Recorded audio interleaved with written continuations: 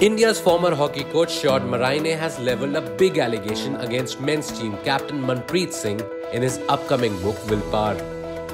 Marijne, who coached the men's team before leading the women's hockey team to a historic 4th place finish at the Tokyo Olympics, wrote in his book that Manpreet Singh had allegedly told a player to stop playing so well.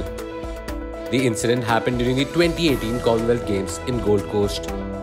Explaining the entire episode in his soon-to-be-released memoir, the Dutchman wrote that when he picked a teenager for the Gold Coast Games, he was convinced a new star had been discovered. But when the player failed to make any impression in the quadrennial event, he was deeply mystified. He further wrote that the then high-performance director David John had later told him that the teenager claimed it was Manpreet who told him not to play so well because Manpreet wanted his friends to get into the team. He added that he didn't know if Manpreet had said so jokingly or not, but the revelation made him very angry. Interestingly, it was under the Dutchman's tenure in 2017 that Manpreet was made captain of the Indian hockey team.